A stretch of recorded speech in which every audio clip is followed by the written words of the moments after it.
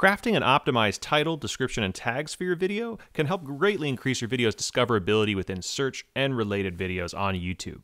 Starting with your video's title. First and foremost, you want to make it, well, searchable by incorporating some of that keyword research we did in the previous lesson. You'll also want to save any brand terms or show terms for the end, if at all. This is prime real estate here. If your show is episodic, you can always put the episode number or part number at the end of the title. This is a great way to let people know that there are other videos within this series, and it can sometimes help them rank together as related videos as well. You also want to make sure this isn't just a big keyword salad up there too. You have to make your title actually interesting or intriguing.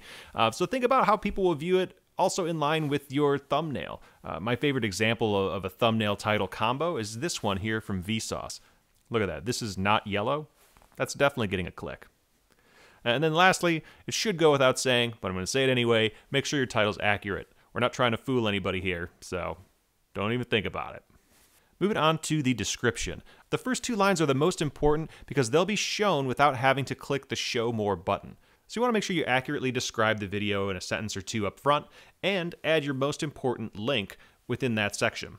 So an important link could be a link to subscribe, or a link to another video, or to a product or landing page that you want to drive your viewers to. Making sure it's within those first two lines, make sure it's above the fold, and you don't have to add any additional clicks. Now there is a show more section, so you can show a lot more info, and don't be afraid to add more information to your video's descriptions. People that click that show more are looking for a lot more info, so you might as well give it to them. You can add links to additional videos, any references, you can link to playlists or any relevant pages on your website.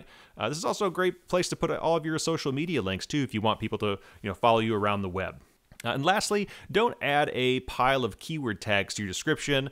I've seen brands just put keyword after keyword after their description, hoping that it'll help them rank higher for some of those terms, but YouTube's actually on the lookout for that tactic and considers it to be pretty spammy. So save your tags for the next section, the tag section.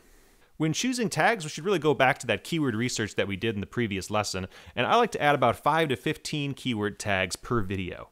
I like to use a mix of both general and specific terms, and make sure to throw a couple brand terms in there as well, or just a consistent channel name as a tag, just to make sure all your videos are seen as being closely related to each other.